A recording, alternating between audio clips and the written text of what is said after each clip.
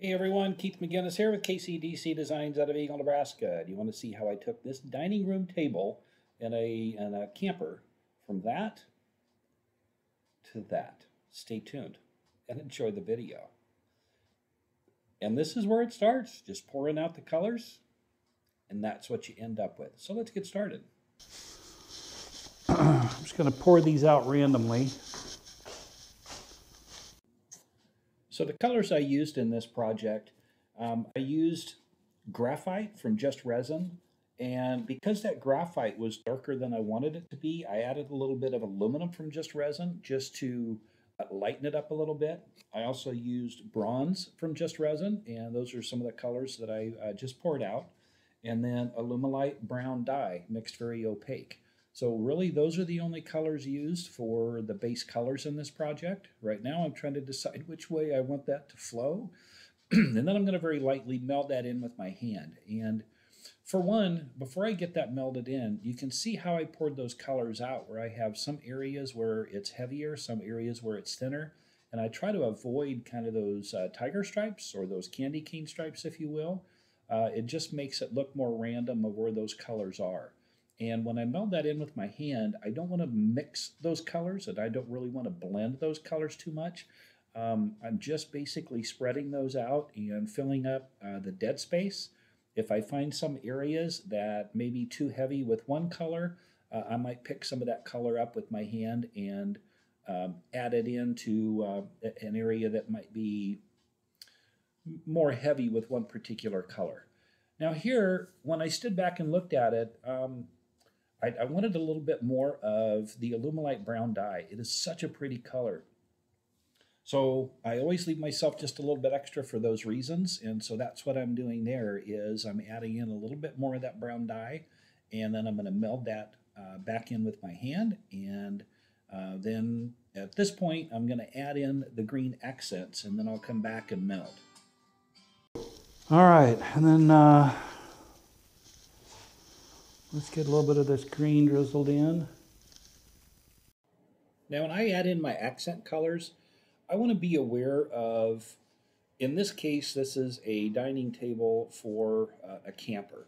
So I know that there is seating on both sides, and then I also know where the entry is of that camper door and where those focal points are going to be. So I want to add those accent colors in on the sides where the customers will be sitting, and then also as you come in that camper door, because it has that rock edge, I wanted some of that green accent color to be flowing over that rock edge also. So I try to be a little bit strategic of where I put those accent colors, of where they're going to stand out the most. All right, let's meld that in and see what that looks like, shall we? As I'm melding in the Alumilite brown dye that I put in there, and then also the green accents, what I'm also doing is kind of remelding the whole piece, because look how it's waking up those metallics of the resins that I just put in there. It makes a world of difference. Okay, I like that. So I know I'm going to be adding some veins with some spray paints, and before I do that, I'm spritzing it right now with clear 91% isopropyl alcohol. It just adds another element of effects and really softens up the whole design a little bit. As that alcohol dissipates, the effects remain in the design and really looks cool. Now at this point, I could easily walk away. The whole piece really looks cool, but I can't walk away. So what I'm using is I use all RustOleum spray paints. We have all found that I think they work the best. So what I did was I have some champagne bronze, hammered black, antique brass, and hammered brown. And I'm just spraying those, and I'm only going to have a couple of these veins, but I'm just spraying the paints down onto the surface and then using my stir stick just to kind of push those into the resin. And then I'm just going to leave those alone and let them develop. So I only added in a couple of those additional veins, and you'll see at the flyover at the end of the video how much of a difference that made in kind of the overall look of things. So when you stand back and kind of take a look, it gives you an idea if you want to add more or if you want to stop. But at this point, I don't think I'm going to do much else. and of course, after I said that, I decided, yeah, maybe a little bit of this, a little bit more of that. You know how it goes. Man, I'm really happy with the way that turned out. Just an absolutely gorgeous piece, along with the rock edge that I put around the perimeter of that table.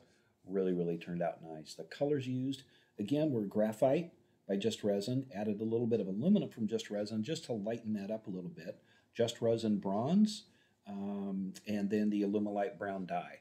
And then the accents was green diamond, which I believe is Color Obsession. And then I added some green, it was a metallic from Bling It, just to give it a little bit of sparkle. Man, it really turned out nice. And see those horizontal lines in there? As I discussed earlier, that's from running that torch across there. And I learned quite a while ago that what that's doing is kind of disrupting those metallics, but man, it just gives it a really, really cool effect when you stand back and look at the full piece. So this really turned out nice, and again, it was just a really, really fun project to do, including that rock edge.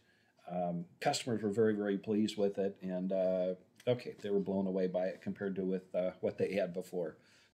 Now I did apply the ultimate top coat in the natural finish, and I do have a video following this that will show how I applied that and then how that ended up after I had applied it. And there it is with the ultimate top coat and the happy campers.